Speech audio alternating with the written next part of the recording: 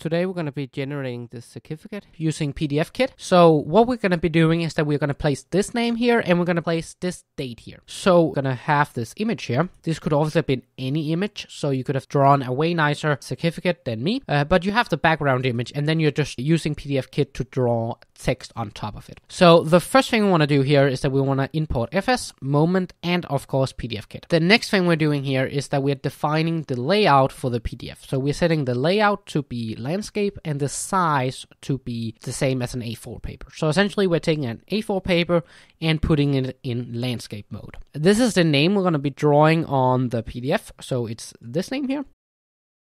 The next line here is that we are piping the PDF file. So once we end the PDF stream, this file will be piped into this PDF file. So the PDF will be named the same as the name and then .pdf. The next line here is that we are just drawing the image and we're drawing at 0, 0. So we're going to draw it at the corner. So this corner up here. And then with a width of 842. And the way you get this specific number here is just by playing around. If you don't put this here, it will become very, very big. So the next thing here is that we're setting the font. Now you could have used the built-in font, or you could have used any of your system fonts, or you could have even installed custom fonts like me. I've just put my fonts in this folder. And if you download the project files, I will leave a link to this font. It is free, it's on Google Fonts, but I will leave a link down below. So the next line is just drawing the name here.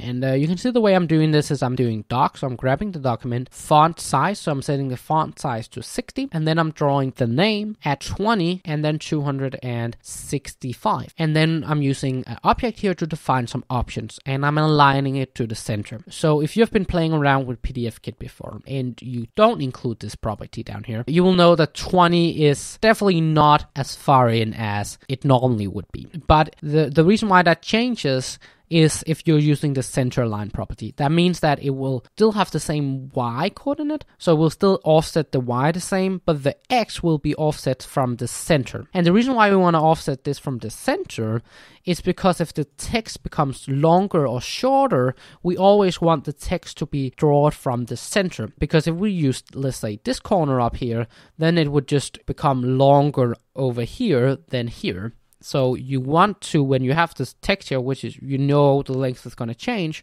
you want it to align it from the center. That 20 is just offsetting the center by 20.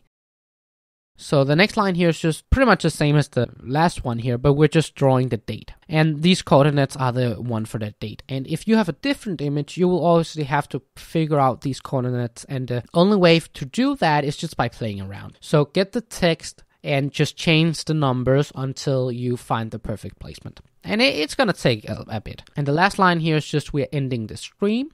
And that will also save it out to the file here. But let's try running it with a different name. So you can see that it will actually generate another file. So we can just type Vincent. We don't have to include a last name. Run the application. Now you can see that this will generate a file named Vincent. And if I just open my file system here and drag this PDF up here, there we go. And you can see it's aligned from the center. And you can see now my name is on this certificate. So I hope you learned something and hopefully see you in the next one. Bye!